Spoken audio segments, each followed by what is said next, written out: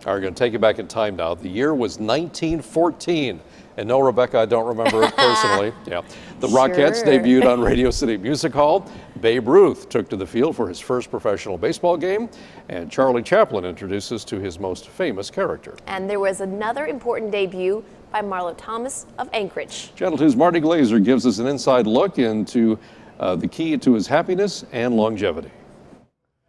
What was that like? What was it like? To be a radio man on the Kiama. Well, it was pretty nice. He may not remember as well as he once did. They're your shipmates, right?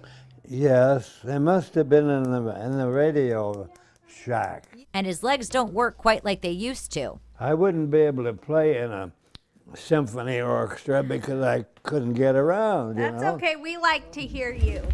But just days short of his 100th birthday, Here's your violin. Do you want hand to put Marlowe some Thomas resin his on violin. The violin sounds good.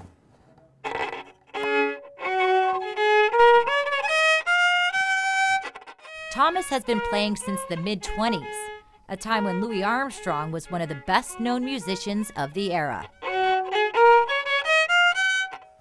That's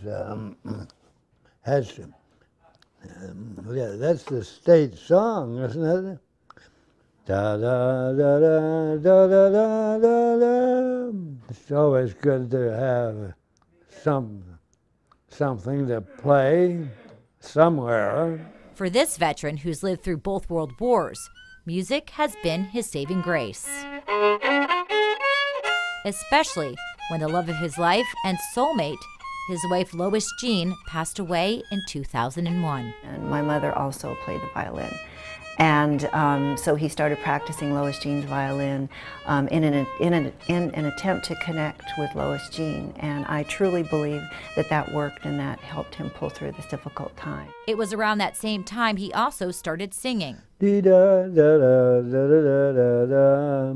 He sings and he hums and very happy songs and happy tunes to keep himself up. In fact, he even had nice things to say after this performance. This is my first time ever playing the violin. You got a good introduction. He thought of the positive thing to say instead of not so good. Do you have a tune that you'd like me to play? He taught us all kindness, compassion, patience, and just the virtues of persistence and knowing what your goals are and never giving up. He may not remember his age. Karen always puts me in the 100 class, but I've got a couple of years before I get to be 100 years old. After all, it's just a number. Fine. Yeah, you'll really like that. Yeah. But as he nears the century mark, he continues to brighten the lives of everyone around him. Okay, well, thanks for coming. Okay, I love you, Dad. I love you, too. Marty Glazer, Channel 2 News.